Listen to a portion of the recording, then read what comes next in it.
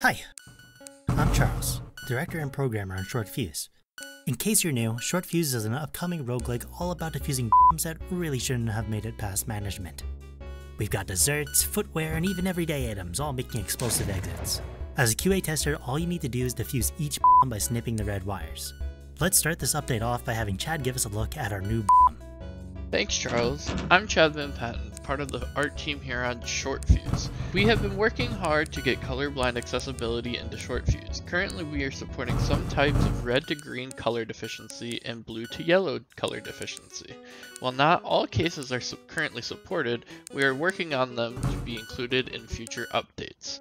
To access these accessibility settings, you can either from the main menu, click Escape, go to Accessibility, and pick from the drop-down menu listed.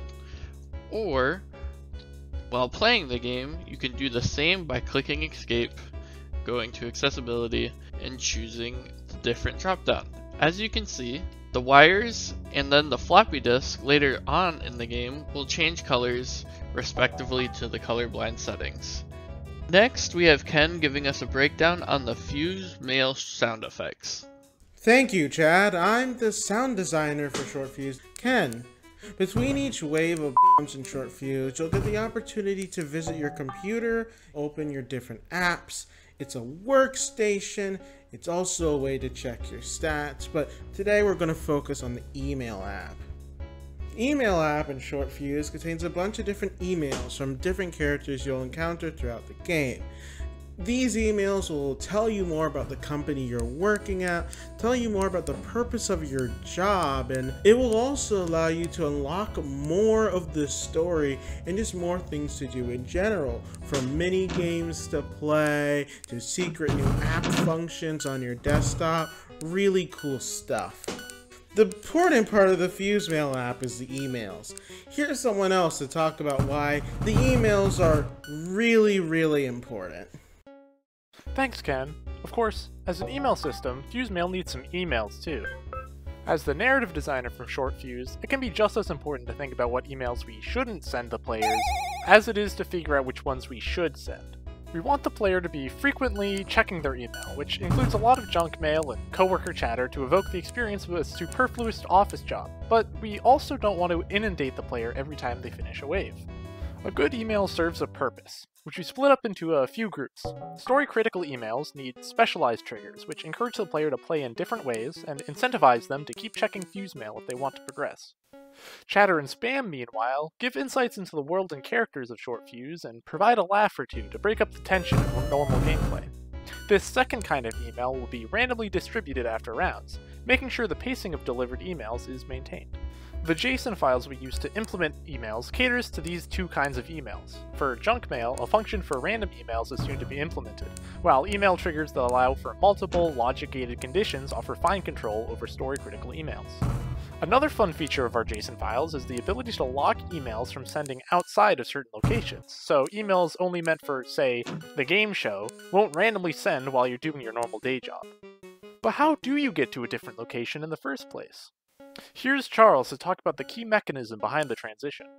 What a transition. Thanks, Jacob. In order to gain access to the game show, the player needs to complete special challenges delivered through Fuse Mail. Completion of these challenges rewards you with a corrupted floppy disk, which contains part of a special program designed to enable the change. For the floppy disk itself, it's very much designed to show the corruption through a glitch effect. Behind the scenes, this effect is enabled by a texture mask, which tells us which parts of the floppy disk are corrupted, a stencil shader to create a multi-dimensional effect, and a simple texture of alternating characters. And if you look closely, you'll see that Short Fuse is written in binary. But now that we have all four of these corrupted floppy disks, we can take a look at this mysterious program. The Master Navigation program is unlocked by gathering all of the corrupted floppy disks. This program is multifaceted, serving both as a method for switching to the game show and a way to directly modify the game. That is, as long as you have enough charge to pull it off. Charge is needed in order to use or activate any of these items, so it's an important resource to keep in mind. For the development process, first I started by creating a mock-up of the Master Navigation program. Unlike in our previous computer programs, I wanted to keep a minimal approach here, which means the mockup is pretty simple in comparison. For asset creation, there were three main techniques. First was the title. This was made in After Effects and exported into a sprite sheet. This technique was also used to create the green borders with the little pixels going around in circles. Then we have the interactables, which consists of the toggle, the dial, and the button. Each of these were modeled in Blender, exported at an incredibly low resolution, and then cleaned up a bit in a sprite. And finally, for the battery charge, this was also modeled in Blender, except instead of going directly to the game, a few masks were created from this initial render in order to enable the battery shader. This shader is used to show how much charge you have and how much charge is about to be used. And of course, all this was implemented in the same custom computer system which we showcased back in April.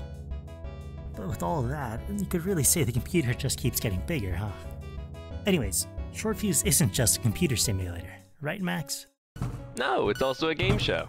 That's not a good segue into what I'm talking about, but it sounds better than it's also a place to tweak numbers and curves very slightly until people are happier. Right now I'm talking about balancing and the procedural wave generation. It's tough. We have to meet a whole bunch of goals at the same time. Just for example, some of them are make the game easy enough for beginners at the beginning, while just as engaging for experienced players. Make the waves very hard as they go on, but still possible to play for those who choose to. Meet both of those conditions while also roughly maintaining a sort of pacing of overall difficulty. Make sure that as many players as possible can play ShortFuse with whatever difficulty level is right for them, especially factoring in accessibility. Give the player an assortment of bombs that feels different every run, while still also being predictable enough to game plan around. And a bunch more. It really is a lot to juggle. We also have to consider the environment that players are going to be playing in. We actually made a different set of wave generation settings just for demo purposes, because we want people to be able to experience the ramp up in difficulty in one shorter play session. I could probably talk about this forever, but I'll stop today and I'll probably resume some other time, so let me know if you want that to be soon. See ya. Thank you so much for tuning in to ShortFuse's 9th devlog. Coming up soon, we have some even wackier bombs, a much needed tutorial, and a bunch of other things we just cannot wait to show. In the meantime, why not subscribe and wishlist on Steam? Alright, thanks again and see you next time.